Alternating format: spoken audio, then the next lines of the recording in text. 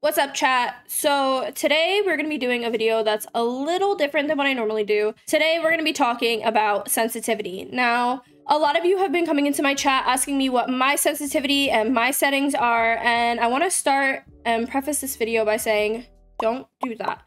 Don't ask me or other streamers what their sensitivity is. And the reason is because everybody's sensitivity is going to be different. So my sensitivity might not be good for you. And it's key factors that play into that. Like, I play on an iPad, I use thumb sleeves, and on top of that, I have smaller hands. Now, if you play on a phone and you don't use thumb sleeves, that would mean my sensitivity would not work well for you. So what we're going to be doing today is we're going to be going through the sensitivity settings, and I'm going to break down what it is that you should be using, whether it's turning things up, turning things down, what actual settings I have on and off, so that you can establish what sensitivity works best for you, and hopefully that makes your gameplay a lot better, or feel a lot better at least. So if you guys like this video, make sure to like and subscribe, and let's get into it, chat.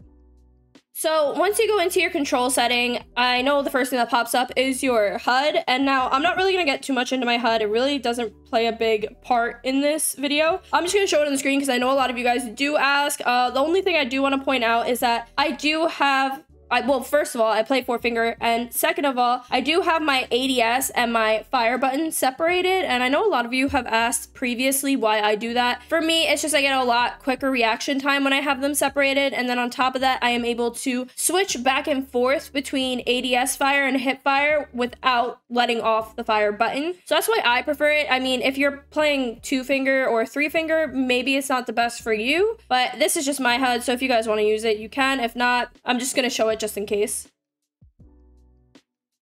All right, so going into the first section, which is gameplay. Now, these settings, a lot of them I have kept as standard settings. I really didn't change anything. The only thing I changed in the first section is the auto mantle, the auto crouch, and the auto parachute. And just to give you a brief reason why, the auto mantle, I don't need to be hiding behind a box and then trying to use a heady and the game decides to prop me up on top of that. It's not worth it. I turned it off right away. If I need to get on top of an object, I will jump. I don't need the game to do that for me. And then for the auto parachuting, I know a lot of you are like, Steph, you die all the time to fall damage. Like, why don't you have auto parachute on? Listen, it deploys way too high. So when you are coming down from the sky and you're just floating there, you're an easy target. I like to deploy my parachute as close to the ground as possible to avoid being an open target in the sky. So that's why I do have it off. Obviously, I know there's some fall damage that I take with that decision, but I digress. Anyway, so the next section that we have is the movement, and there's one key thing I want to talk to you guys about with the movement section. So the one key part of this section that we want to focus on is the camera rotation mode. Now you'll see there's two options, fixed or accelerated. Now, to give you a real quick description of what that means, if I'm running and someone starts shooting me in the back, I can completely 180 on them, and I know exactly how far my thumb has to go on the screen for me to 180. That is because I play fixed speed. So I know my full swipe on my screen will get me to a complete 180. Now, if you play on speed accelerated, the harder and faster you swipe, that's how fast you're gonna go. So you might not get a full 180. Like, if I swipe really fast, I might go further than a 180. So personally, for me, I don't like playing on accelerated because it's not consistent for me. However, if you're on a phone or you're not using thumb sleeves, sometimes accelerated is better for you. I don't know for sure, so don't quote me on that, but that's why I play fixed speed. Fixed speed for me, I know exactly where my thumb has to land for me to 180, and it works perfectly most of the time when I'm not actually doing what I'm supposed to do. So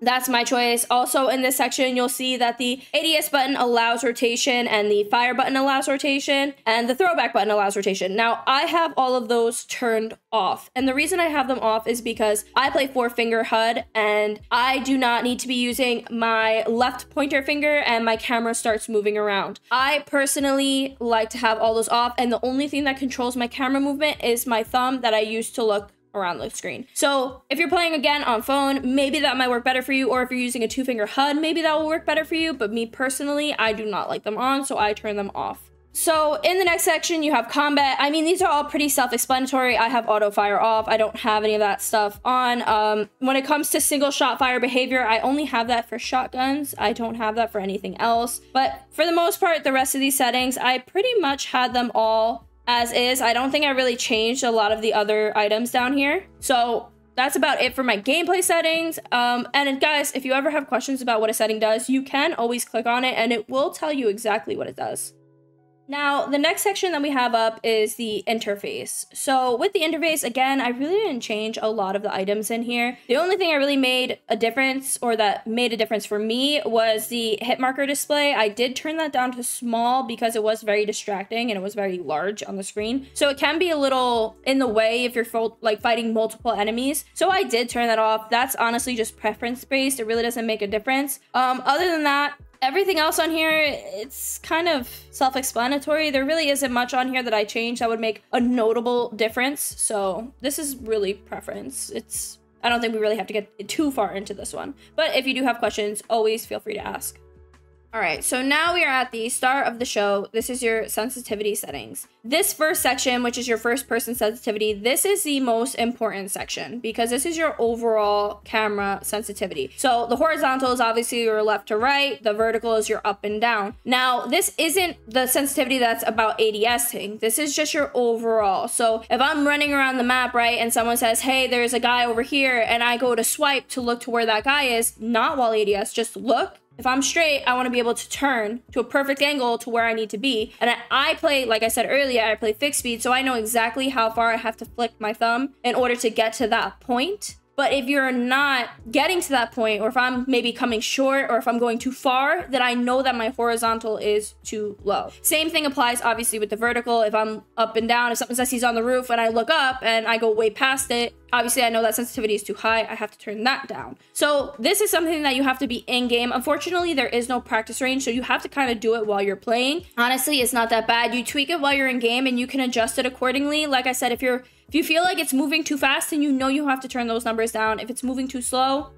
turn them up. Now, the next section is for controllers. I'm not getting into that. But below that is your ADS sensitivity. Now, this is your overall ADS sensitivity right at the top, which is your global. This is going to be your horizontal sensitivity, right? That first one that we talked about, and your vertical that we talked about. Now we're applying it to your ADS sensitivity. So when I'm aiming down a sight and I'm looking down the gun, those two that we just talked about are now going to apply to this. So now this one, if I'm ADSing at one person and I want to flick to another person, I want to be able to know exactly how much I have to turn. If I'm tracing them and I'm going too slow, if let's just say, for instance, a car is driving by and I'm trying to trace that car, if I'm not able to keep up with it perfectly, I know that sensitivity has to go up a little bit. Same thing if I'm going and it's way too fast and I can't control my gun when I'm trying to follow someone, I know I have to turn that down now. So the line below it, which says ADS sensitivity per zoom, that is an on and off toggle. So what this means is that I can control my sensitivity per sight. So if I'm using a red dot versus using a 4x, I can now tweak these sensitivities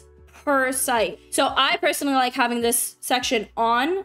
It's honestly preference based, but I like having it on because my sensitivity with a red dot is going to be a lot different than a sensitivity with a scope, like a 4 or 6 or whatever it is. So I'm not going to get into each of these line items. I mean, all of them are pretty self-explanatory. It's written there. Mine are pretty much all very much stock. I really didn't change a lot of my sensitivity settings here. I felt comfortable if I'm using a red dot and it felt a little shaky or it felt a little too fast or a little too slow, I would turn it up and down accordingly. Same thing with all the other scopes. You can tweak these numbers up and down. If you're trying to snipe and you're not able to control how quickly you're moving that sniper, then you want to turn if let's just say you're using a 6x, you turn that down. But again, this is all stuff that you want to tweak in game as you're using these guns. It takes a lot of time when you're first doing this to really tweak it to what you prefer. But that's the reason why I said that using someone else's sensitivity might not work best for you, because what I use might be way too slow for you, or it might be too fast. So you have to sit here and tweak these accordingly to really feel comfortable with what they are. For the low zoom, this is honestly just no scope or even a regular red dot, anything less than 2x. So this one is the main one that I use. I don't snipe really, and majority of my guns I do tend to use a red dot. So this is my main focus. And this one, like I said, as I'm sitting there and I'm playing and I'm trying to trace people, if I felt like I was going a little too fast, I would turn that down a little bit. And again, if I feel like I'm going too slow and I'm not able to be where I want to be, I turn it up. So the rest of them, again, self-explanatory. This last setting is the ADS. The ADS sensitivity transition time. Now, to give you a brief description of what this means is when I ADS my gun, how quickly does my sensitivity come into play? So I have mine after zoom. So as soon as my gun fully zooms in onto that scope, whether it's a red dot, whether it's an iron sight, whatever it is, as soon as I hit that full ADS, that's when my sensitivity comes into play. There is a gradual setting and there is another setting, which is the instant. So as soon as I press the ADS button, it will kick into play. It was already preset to after zoom, so I just left it there. Honestly, I don't really notice that much of a difference. You can play around with it if you want to. Again, the description is kind of in itself, so that's just where I have mine at. Now, again, when it comes to the sensitivity, it can be a little confusing on how to tweak it, but if you do click on each one of these items, it does give you a description. This is just how I broke it down to myself and how others have broken down to me, so hopefully this makes it a little less complicated. Like, I know the verbiage can be a little confusing, so hopefully this helps. All right, guys, so that pretty much sums up everything when it comes to the sensitivity settings. I hopefully did a good job. I hope so. If I didn't, let me know in the comments below. If I messed anything up or if I wasn't detailed enough on a specific setting, please let me know, because this is my first time ever doing a video like this. And honestly, the reason I'm doing it is because a lot of you keep asking, and I really just want to make sure that I give you guys something that I can point you in a direction to give you a good sensitivity description and let you guys figure it out. Like I said, I don't want to steer you guys the wrong way, but if I did explain something wrong, definitely tell me, because when I'm streaming and you guys are asking, I want to be able to give you the right answers. So I can only give you guys what other people have described to me and how I'm interpreting what all these settings mean. So if you do like this video, or if you want to see more videos on a specific topic, obviously let me know below. And if there's anything else in the game that you want a description of, or if you want to see, definitely just tell me. If you guys do like this video, like I said earlier, make sure to like and subscribe, and thank you guys for watching. I'll see you all in the next one.